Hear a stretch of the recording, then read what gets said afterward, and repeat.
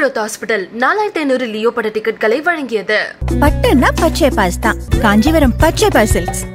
என்னோட குழந்தைகள் ரொம்ப குட்டி, இப்போ ரொம்ப சின்ன வயசு. அதனால நான் ஜாஸ்தி ஸ்க்ரீன் வந்து காமிக்கிறதே இல்லை, கண்ணு கெட்டு போயிடும். அதனால ஆனா அவங்களுக்கு ஆச்சரியமா இருக்கலாமா நீங்க இப்படிலாம் பண்ணிருக்கீங்களா? ஆமாம், கொஞ்சம் வளர்ந்தானாக்கா அந்த விவரம் தெரிஞ்சதுக்கு அப்புறமா வேணா தெரியுமே தவிர இப்போ ரொம்ப சின்ன குழந்தைகள் ரெண்டும். அதனால உங்களை பார்த்த உடனே எல்லாருக்குமே முதல்ல ஞாபகம் வர ஆப்வியஸா அந்த சாங் அழகாய் பூக்குது. எனக்கு வந்து சின்ன வயசுல டக்குன்னு டிவியை திறந்த உடனே இந்த படத்தோட ப்ரொமோஷன்ஸ் போட்டு ஆப்வியஸாகவே 90s கிட்ஸ்க்குலாம் அது அப்படியே ரெஜிஸ்டர் ஆகிடுச்சு. பன்னாரஸ் பட்டு கட்டியாக இருக்கட்டும் இல்லை வாட் எவர். ஸோ உங்களுக்கு நினைத்தாலே இனிக்குமோட நினைவுகள் எப்படி இருக்குது? இப்பயும் நினைத்தாலே இனிக்குதா? கண்டிப்பாக. ஏன்னா அந்த ஒரு மூவி வந்து ஒரு ஃபன் சப்ஜெக்ட். இது நிறைய காலேஜ் ஏன்னா கேங்காக பண்ணினது. அந்த சமயத்தில் நம்ம கூட நடிச்சவங்க எல்லாருமே வந்து ஒரு young face of life. So ஒரு ஏன்னா நாங்கள் காலேஜ் முடிச்சுட்டு வந்து நாங்கள் அந்த படத்தை நடிச்சாலும் திருப்பி அந்த படத்தில் நடிக்கும்போது நாங்கள்லாம் ஒரு காலேஜ் கோயிங் ஸ்டூடெண்ட்டாகவே தான் ஒரு ஃபீலிங் இருந்தது. ஸோ டெஃபினட்டாகவே வந்து எனக்கு அது ஒரு நல்ல மெமரி தான். அண்ட் சாங் அஃப்கோர்ஸ் அது வந்து விஜய் ஆண்டனி சாருக்கு தான் கிரெடிட். இப்போ வரைக்கும் யூடியூப்ல ஒரு 28 மில்லியன் வியூஸ் போயிருக்கு அந்த சாங். பார்க்கும்போது பொதுவாக லவ் சாங்னா பயங்கர கலர்ஃபுல்லாக எடுத்திருப்பாங்க வித்தியாசமாக. பட் இதில் உங்களோட ட்ரெஸ்ஸே ஒரு மாதிரி ரொம்ப ஒரு இதுவான ஒரு ட்ரெஸ், பிளாக் ட்ரெஸ். அதை டோனே வித்தியாசமான டோன், ரொம்ப அழகாக கேரி பண்ணியிருப்பாங்க. அதில் கமெண்ட்ஸில் ரொம்ப அழகாக போட்டிருந்தாங்க. எப்பவுமே வந்து ஆண்களோட காதல் இயக்கத்தையே சொல்கிற போது பெண்களோட காதல் இயக்கத்தையும் சொல்கிற இந்த மாதிரி பாடல்கள் நிறைய வரணும்னு சொல்லி. ஸோ அந்த டைமில் உங்களுக்கு ஞாபகம் இருக்கு அந்த ஷூட்டிங், இந்த ட்ரெஸ் எப்படி? Beautiful. We shot it in Rameswaram actually. So அது வந்து ஆக்சுவலாக டைரக்டர் அங்கே வந்து ஷூட் ரெக்கிக்கு போகும்போது it was actually very different thing. அதுக்கப்புறமா ஆக்சுவல் ஷூட்டுக்கு போகும்போது it was very very different landscape. So ஒரு வாட்டி வந்து தண்ணி ஃபுல்லாக இருந்தது, ஒரு வாட்டி தண்ணி இல்லாமல் இருந்தது. அதுக்கப்புறமா ஆல்சோ பாண்டிச்சேரி பக்கத்தில் கொஞ்சம் போர்ஷன்ஸ் அங்கே ஷூட் பண்ணோம். ஸோ அந்த ஷூட்டோட ரெக்கி போகிறதுக்கு சமயத்தில் இருக்கிற ஒரு வெதரும் நம்ம ஆக்சுவல் டேக்கும் ரொம்ப வித்தியாசம் இருந்தது. Everybody has done there bit in doing that song beautifully. உங்களுக்கு அந்த ஏர்லி ஸ்டேஜில் உன்னைப்பொழுரோடு நடிக்கும் போது ஒரு பக்கம் கமலஹாசன் சார், மோகன்லால் சார், சக்ரி டோல்டி, இப்போ இவங்க பார்க்கும்போது உங்களுடைய ரோல் ரொம்ப வித்தியாசமாக இருக்குது. இப்படின்னு ஒரு ஜேர்னலிஸ்ட்டாக இருப்பீங்க. இப்போ அந்த டைமில் மேபி நீங்கள் ஸ்மோக் பண்ணுற விஷயம்லாம் கூட வெளியில் பரபரப்பாக பேசப்பட்டுச்சு. என்ன ஜேர்னலிஸ்ட்டாக இருக்கட்டும் அதுக்குன்னு ஸ்மோக் பண்ணுவாங்களான்னு. ஸோ உங்களுக்கு எப்படி இருந்துச்சு ஃபஸ்ட் டைம் அவர் சொல்லும் போது? So this is your character, இந்த மாதிரி தான் பண்ண போகிறீங்கன்னும் போது உங்களுக்குள்ள கேள்வி வந்திருக்கணும், இது தப்பாக இருக்குமா சார், வெளியில் தப்பாக கன்வே ஆகிடுமா, அந்த மாதிரியான இது இருந்துச்சா? மேபி அது கேரக்டர். நான் வந்து எப்படின்னாக்கா ஒரு ரோலை வந்து ரோலா தானே பார்க்கணும். நம்ம வந்து வெளியில அப்படி பார்க்க மாட்டாங்களே, அதுதானே இங்க பிரச்சனையா இருக்கு. பரவாயில்ல, அதனால என்ன பரவாயில்ல. மென் வந்து நிறைய விஷயங்கள் வந்து ஸ்க்ரீன்ல பண்றாங்க. ஆனா அது வந்து நம்ம ஆஃப் ஸ்க்ரீன்ல வந்து நீங்க வந்து என்ன உங்க பர்சனல் லைஃப்ல இந்த மாதிரி பண்ணுவீங்களான்னு நம்ம கேட்குறோமா? ஆனா விமன் போது அப்ஜெக்டிவ் பண்றாங்க. So we should be fair. அதாவது ஆண்களுக்கு ஒரு ரூல், பெண்களுக்கு ஒரு ரூல்னு இருக்க கூடாது. அந்த டைம்ல வந்துச்சு உங்களுக்கு அந்த மாதிரி கமெண்ட்ஸ் ஏதாச்சும் வந்துச்சான்னு கேக்குறேன். Also the people who know me very close, they know who I am. And அது போதுமே. நம்ம சுத்தி இருக்கிறவங்க வந்து நம்மளை பத்தி தெரிஞ்சா அது போதும் இல்ல. ஞாபகம் இருக்கா அவர்கிட்ட பேசின தருணங்கள்? Was it the first time அப்பதான் மீட் பண்ணீங்களா கமல் சார்? ஆமா ஆமா. என்ன சொன்னீங்க, என்ன கேட்டீங்க? எங்க அவரை பார்த்தா நமக்கு எங்க பேச்சு வரும்? ஒரே டைம்ல மீட் பண்ணீங்களா ரெண்டு பேருமே? ராமோஜி ராவ் ஃபிலிம் சிட்டில தானே ஷூட் பண்ணோம். ஸோ அவர் இருந்தார் அந்த இடத்துல. ஸோ இன்ஃபேக்ட் கைட் பண்ணார், எப்படி பண்ணணும், இந்த சீனை எப்படி பண்ணலாம், அந்த கேரக்டர் எப்படி வந்து கொண்டு வரலாங்க, மேனரிசம்ஸ், பாடி லாங்குவேஜ், அதெல்லாம் அவர் வந்து கைட் பண்ணார். So that's the thing about senior actors. அவங்க வந்து அவங்களோட ரோலை மட்டும் கரெக்டாக பண்ணிட்டு போகணுங்கிற ஒரு இது எண்ணம் கிடையாது. மற்றவங்களுக்கும் வந்து ஹெல்ப் பண்ணணும், அவங்களுக்கும் வந்து அவங்களாம் வந்து நம்மளாம் ஜூனியர் ஆக்டர்ஸ், நமக்கும் வந்து எப்படி அதை கரெக்டாக கொண்டு போகிறது அப்படிங்கிறதையும் அவங்க வந்து ஒரு செல்ஃப்லெஸ் மோட்டிவ் எப்போதுமே. மோகன்லால் சார் கூட இப்போ நான் அவருக்கு ஏற்றா போல் ஷார்ட் பண்ணும்போது எனக்கு ஏதாவது ஒரு டச்சப், ஏதாவது ஹேர் டச்சப் ஏதாவது பண்ணணும், அந்த மாதிரி எதாக இருந்தால் கூட என்னோட சப்போர்ட் ஸ்டாஃப் கிட்ட சொல்லுவாங்க, இந்த மாதிரி கொஞ்சம் அவங்களுக்கு அந்த ஃபேஸ் இது டச்சப் பண்ணி விடுங்க அப்படின்னு. நான் அவர் எனக்கு ஆப்போசிட் நின்று பண்ணும்போது ஏன்னா அவர் வெயிட் பண்ணுவார், நம்ம கரெக்டாக ரெடி ஆகி வந்ததுக்கப்புறமா அந்த ஷார்ட் ரெடி அப்படின்பார். ஸோ இவங்களாம் வந்து சீனியர் ஆக்டர்ஸோட அந்த தன்னடக்கம், அவங்களுக்கு என்ன மற்றவங்களுக்கும் ஒரு ஹெல்ப் பண்ணுற ஒரு நேச்சர் இருக்கிறனால தான் அவங்க அவ்வளோ பெரிய ஆக்டர்ஸ், அவ்வளோ சூப்பர் ஸ்டார்ஸாக இருக்கு. ஒரு காம்ப்ளிமெண்ட்டாக சொல்லுமே அப்படின்னு தெரியல, நீங்கள் உங்களை படங்களை பார்க்குறத விட இப்போ பார்க்கும்போது இன்னும் அழகாக தெரியுறீங்க. ஸோ அது நீங்கள் மெயின்டைன் பண்ணுறது அது ஒரு ஒரு நல்ல விஷயம் தானே. ஸோ ஒரு 3 டிப்ஸ் சொல்ல முடியுமா இந்த இன்டர்வியூ பார்க்குறவங்களுக்கு? மேபி அவங்க சைட்லேருந்து ஒரு கொஸ்டினாக கூட இது இருக்கலாம். First is inner piece. உங்களுக்கு உள்ளேருந்து எது சந்தோஷம் கொடுக்குறதோ அது பண்ணுங்க எப்போதும். நமக்கு பிடிச்ச ஒரு விஷயம் அது வந்து டான்ஸிங்காக இருக்கலாம், பாட்டாக இருக்கலாம், இல்லை ஏதாவது ஒரு ஒரு ஜிம் போகிற விஷயமா இருக்கலாம், ஒரு ஹாபி பர்சியூ பண்ணுறதா இருக்கலாம், ஒரு அட்வென்ச்சர், ஒரு trekking, anything. Take any hobby something. உங்களுக்கு எது இன்னர் பீஸ் கொடுக்குற ஒரு விஷயம் இருக்கோ அதை வந்து நீங்கள் ஃபாலோ பண்ணிட்டு வந்தீங்கன்னா உங்களுக்கு வந்து அந்த ஃபேஸ்லேயும் வந்து டெஃபினட்டாகவே அந்த சந்தோஷம், அகத்தின் அழகு முகத்தில் தெரியும் மாதிரி நமக்கு வந்து இந்த உள்ள சந்தோஷமாக இருந்தால் டெஃபினட்டாக அது வெளியில் தெரியும். அண்ட் ரெண்டாவது வந்து டயட், லைக் எவ்ரிபடி. ஏன்னா ஹெல்த் நமக்கு வந்து கண்டிப்பாக முக்கியம் இல்லையா? அதனால் மற்றவங்க யாராவது நெகட்டிவாக அதாவது பேசினா கூட அந்த நெகட்டிவிட்டியை நம்ம வந்து தள்ளி வச்சுடணும். அதை இக்னோர் பண்ணி நம்ம வந்து நம்மளோட பாதையை நோக்கி போகிறது தான் ஒரு நல்ல விஷயம். ரொம்ப ரீசெண்டாக வந்து என்னோட காலேஜ் ஃப்ரெண்ட் ஒரு பொண்ணை மீட் பண்ணோம். ஸோ வந்து பார்க்கும்போது ஷீ இஸ் மேரிட் அண்ட் அவங்களுக்கு குழந்தைலாம் பிறந்துருச்சு. நான் பார்க்கும்போது அவங்கள சொல்கிறேன், நீங்கள் காலேஜ் படிக்கிற பார்க்க அப்படியே இருக்கீங்க. பட் அவங்க என்ன சொன்னாங்கன்னா, ஐயோ நான் ஆன்டி ஆகிட்டேன்டா, குழந்தெல்லாம் பிறந்துருச்சு என்ன போய்ட்டு. ஸோ அவங்க வந்து பர்சனலாக ஷீ இஸ் லைக் லோ. அவங்கள எப்படியே ஆகிடுச்சுன்னு இந்த சொசைட்டியோட அந்த மென்டாலிட்டியில் நான் குழந்தை பிறந்துருச்சு, அவ்வளோதான், என்னோட அந்த இதுவெல்லாம் முடிஞ்சிருச்சு, I am in to the next ஸ்டேஜ்ன்ற மாதிரி ஒரு பர்சனலாகவே டவுன் ஆகிற ஃபீல் கிடைக்கிறாங்க ஒரு அமையுது. ஸோ இந்த ஆஃப்டர் ப்ரெக்னன்சி இந்த விஷயத்தை எப்படி ஹேண்டில் பண்ணலாம் அது சொல்ல முடியுமா? ஆமாம், இல்லை நமக்கு வந்து ஒரு பயாலாஜிக்கலாக வந்து ஒரு தாய்க்கு ஒரு சேஞ்ச் வரும். அந்த அம்மாவோட ஃபேஸ் ஆனதுக்கப்புறம் ஒரு பயாலாஜிக்கலாக நம்ம உடம்புல ஒரு சேஞ்ச் வரும். பட் அதையும் வந்து அது வந்து பார்ட் ஆஃப் நேச்சராக நம்ம வந்து எடுத்துகிட்டு போகணும்.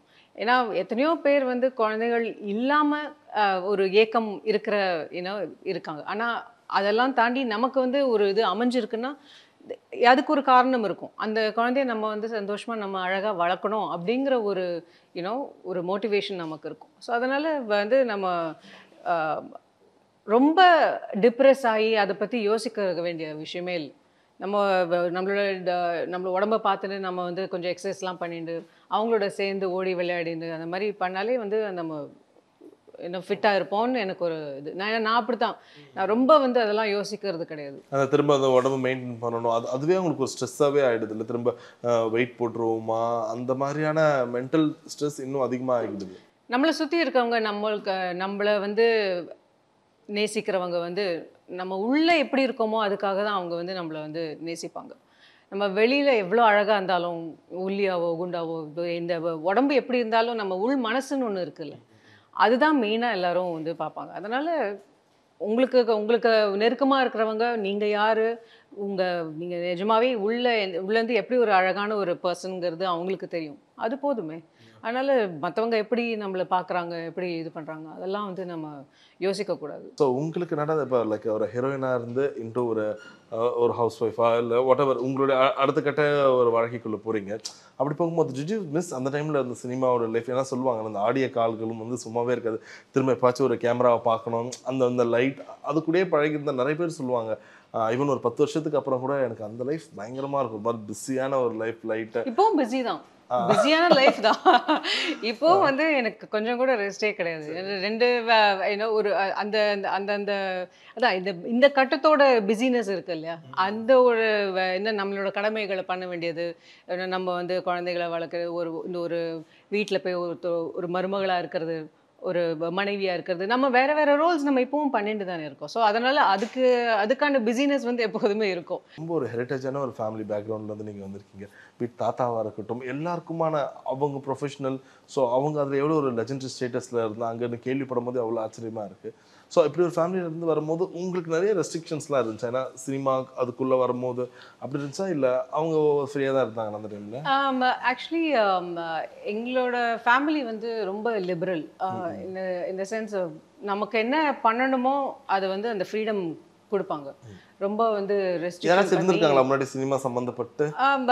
நிறைய theatre person. My father was lot into theatre. And ஆக்சுவலாக என்னோட என் தந்தை வந்து ஒரு படத்தில் நடிச்சிருக்காரு. எஸ்பி முத்துராமன் சார் டைரக்ஷனில் ஹீரோவாக பண்ணியிருக்காரு. ஓகே, என்ன படம்? ஒரு கோயில் இரு தீபங்கள் அப்படின்னு. ஸோ பட் அவர் வந்து அந்த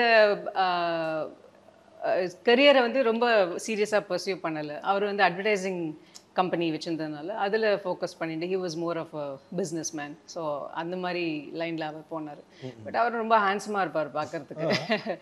is a very handsome man and also a good father. And yeah அவர் நான் இந்த சினிமாவில் என்டர் ஆகும்போது அவர் எங்கள் கூட இல்லை, அது அவர் காலமாயிட்டார். ஸோ அவர் நான் நடித்த படங்கள் எதுவும் அவர் பார்க்கல. பட் அவர் இருந்திருந்தா கூட என்னை வந்து ஊக்க வச்சு கண்டிப்பாக வந்து பண்ணுன்னு சொல்லியிருப்பாருன்னு தான் எனக்கு தோன்றுறது. நீங்கள் இப்போ நிறைய படங்கள் பார்க்குறதுனாலும் வெளியிலேருந்து ஒரு அப்சர்வராக பார்த்துருப்பீங்கல்ல, இன்னொரு விஷயம் வந்து ஒரு பெரிய சேஞ்ச் ஆயிருக்குன்னு நினைக்கிறீங்க சினிமாவில்? பீட் டெக்னிக்கல் சைடு அந்த ஒரு எவல்யூஷன்லாம் தாண்டி நீங்கள் பெருசாக எதிர்பார்த்துருக்க மாட்டீங்க அந்த டைமில் ஒரு நினைத்தாரை நிற்கும் போது முன்னாடி படங்கள் பண்ணும்போது அப்போ இல்லாத ஒரு விஷயம்ப்பா இந்த அளவுக்கு ஒரு சேஞ்ச் இருக்குது, நீங்கள் காது வழியாக கேள்விப்பட்டிருப்பீங்க, அந்த மாதிரி ஏதாச்சும் மாற்றங்கள்? ஆப்பர்ச்சுனிட்டிஸ். நம்ம பிளாட்ஃபார்ம் வந்து இப்போது anybody can be a celebrity today. உங்களுக்குன்னு ஒரு தனி சேனல், உங்களுக்குன்னு ஒரு இன்ஸ்டாகிராம் பேஜ் இருக்கலாம். அதாவது சின்ன திரையிலையோ இல்லை வெள்ளித்திரையிலையோ நடித்தாதான் நம்ம வந்து ஒரு செலிபிரிட்டிங்கிற ஒரு கான்செப்டே இன்றைக்கி இல்லை. யார் வேணாலும் ஒரு ஃபேஸ்புக்கில் நீங்கள் ஒரு பேஜ் இருந்தால் கூட அதில் வந்து ஏதாவது நல்ல விஷயங்கள் பண்ணி பிரபலமாகலாம். So technology, social media has been a game changer. So திரும்ப எப்போ உங்களை அந்த அழகாய் பூக்குதுன்னு பார்க்கலாமா திரையில? திரும்ப பூக்கிறதுக்கு எனக்கு அதுக்கான கரெக்டான ஒரு கதாபாத்திரம் வரும்போது நான் கண்டிப்பாக பண்ணுவேன். ஏன்னா அந்த கதாபாத்திரத்துக்கு நான் வந்து ஜஸ்டிஃபிகேஷன் பண்ற மாதிரி அந்த ரோலை எடுத்துக்கணும் இல்லையா?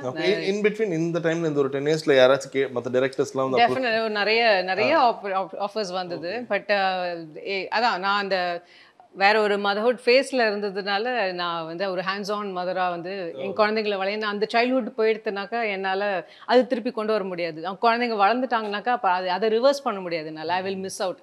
அதனால எனக்கு அந்த ஒரு ஃபேஸ் எனக்கு வந்து ரொம்ப பிடிச்சிருந்தது. அதனால அதுக்கு இம்பார்ட்டன்ஸ் கொடுத்தேன். பட் இதுக்கப்புறமா ஏதாவது ஒரு இன்ட்ரெஸ்டிங் ரோல் வந்ததுனாக்கா அதுக்கு அந்த ரோலுக்கான ஜஸ்டிஃபிகேஷன் என்னால் பண்ண முடியும்னு எனக்கு தோணித்துன்னா கண்டிப்பாக பண்ணுவேன். Okay okay. ஒருவேளை இப்போது இப்படி ஆகிடும்னா சினிமாவில் வந்து இவங்களாம் கல்யாணம் ஆகிடுச்சு, குழந்தை பிடிச்சி இந்த அக்கா ரோல், அம்மா ரோல், அண்ணி ரோல் இந்த மாதிரிலாம் வந்தால் உங்களோட மைண்ட் செட் எப்படி இருக்குன்னு தெரிஞ்சுக்கலாமா? ஜஸ்ட் லைக் ஒரு டவுட்டாக தான் நான் கேட்குறேன். See, the thing is, even the topmost heroes or heroines அவங்க வந்து எப்போதுமே வந்து ஒரே மாதிரி ஒரே கதாபாத்திரத்தில் அவங்க வந்து பண்ணுறது கிடையாது. இப்போ ரொம்ப சீனியர் ஆக்டர்ஸ் வந்தாலும் அவங்க அந்தந்த ஏஜுக்கு ஏற்றா போல் அவங்க பண்ணிட்டு போயிடுவாங்க. So ageing is a very graceful process. அதை வந்து நம்ம வந்து அரவணைச்சுட்டு அதுக்கு ஏற்றா போல் நம்ம வந்து பண்ணிடுவோம். எல்லாருமே வந்து ஹீரோயினாக தான் நடிக்கணும், எல்லாருமே வந்து ஹீரோவாக தான் நடிக்கணும், அப்புறம் ஒரு படமே உருவாக்க முடியாது. கேரக்டர்ஸ் பாக்கி கேரக்டர்ஸ்லாம் யார் பண்ணுவாங்க? அந்தந்த ரோலுக்கு அந்தந்த ஃபேஸ் ஆஃப் லைஃபுக்கு ஏற்றா போல தானே பண்ண முடியும். ரொம்ப சமீபத்தில் இல்லை இந்த கடைசி ஒரு 5 வருஷத்தில் ரேண்டமாக ஏதாச்சும் படம் பார்க்கும்போது ஒருவேளை நம்ம தொடர்ந்து ஆக்டிவா இருந்தா இந்த ரோல் நம்ம பண்ணிட்டு தான் நல்லா இருந்திருக்குமே, இந்த ரோல் நான் நல்லா பண்ணிருப்பேன்ற மாதிரி நீங்க நினைச்சது? அதுதான் நான் வந்து ஜாஸ்தி படம் பார்த்திருப்பீங்க. டெஃபினட்டாவே வந்து Ponniyin Selvan was a movie that I was very impressed. எனக்கு அந்த பொன்னியின் செல்வன் 1, நான் பொன்னியின் செல்வன் 2 பார்க்கல. பட் அந்த ஹிஸ்டாரிக்கல் கேரக்டர்ஸ் எனக்கு ரொம்ப பிடிக்கும். ஸோ அந்த மாதிரி ஒரு படம் வந்து என்னைக்காவது ஒரு வாய்ப்பு வந்ததுனாக்கா ஒரு ஹிஸ்டாரிக்கல் கேரக்டர் பண்றதுக்கான இன்ட்ரெஸ்ட் வந்து என்னைக்குமே உண்டு. ஒரு குந்தவையாவோ நந்தினியாவோ. ஆமா ஆமா. பட் அதான் எந்த ஒரு கதாபாத்திரமும் பரவாயில்ல, பட் ஹிஸ்டாரிக்கல் ஃபில்ம் அது வந்து எனக்கு ரொம்ப அந்த காஸ்டியூம்ஸ், அந்த மாதிரி ஒரு ஹேர் டூ, அந்த மேக்கப் அதெல்லாம் வந்து ரொம்ப பிடிக்கும் எனக்கு. ஸோ அந்த மாதிரி ஒரு ரோல் வந்ததுன்னா டெஃபினட்டாக பண்ணுவேன். ஸோ இட்ஸ் பின் ரியலி ஒரு ரொம்ப சந்தோஷமா இருக்கு உங்களை ரொம்ப நாளைக்கு அப்புறம் ஒரு இன்டர்வியூல உங்களை மீட் பண்ணது. நீங்கள் சொன்ன மாதிரி சீக்கிரமே அழகாய் பூக்கட்டும் தொடர்ந்து படங்கள். நீங்கள் சொன்ன மாதிரி உங்கள் பசங்க கூடயும் ஜாலியாக இருங்க, அதே போல் திரும்ப படங்களோடு நடிக்க ஆரம்பிங்க. So hopefully it happens. இது ஒரு நல்ல கேரக்டர், நீங்கள் நினச்ச மாதிரி ஒரு ஹிஸ்டாரிக்கல் கேரக்டரே உங்களுக்கு அமையட்டும். டெஃபினட். அண்ட் ரொம்ப பக்குவமாக பதமாக நீங்கள் கேள்விகள் கேட்டீங்க. அதனால் எனக்கும் ஒரு நல்ல கம்ஃபர்ட் ஜோன் இருந்தது, நல்ல ஒரு hard to heart conversation. So நீங்களும் வந்து ரொம்ப ஸ்வீட்டாக இன்டர்வியூ எடுத்தீங்க. ஸோ ரொம்ப ரொம்ப தேங்க்ஸ். அண்ட் கலாட்டா வியூவர்ஸ்க்கு என்னோட நன்றி. ரொம்ப ரொம்ப சந்தோஷம் உங்கள் எல்லாரையும் பல வருஷத்துக்கு அப்புறம் உங்களை சந்திச்சதில். இந்த வாய்ப்பு கொடுத்த கலாட்டாக்கும் நன்றி டாடி, நேரத்துக்கு மிக்க நன்றி. தேங்க்யூ. Billroth Hospital 4500 லியோ பட டிக்கெட்களை வழங்கியது. பட்டுன்னா பச்சை பாஸ் தான். காஞ்சிபுரம் பச்சை பாஸ் சில்க்ஸ்.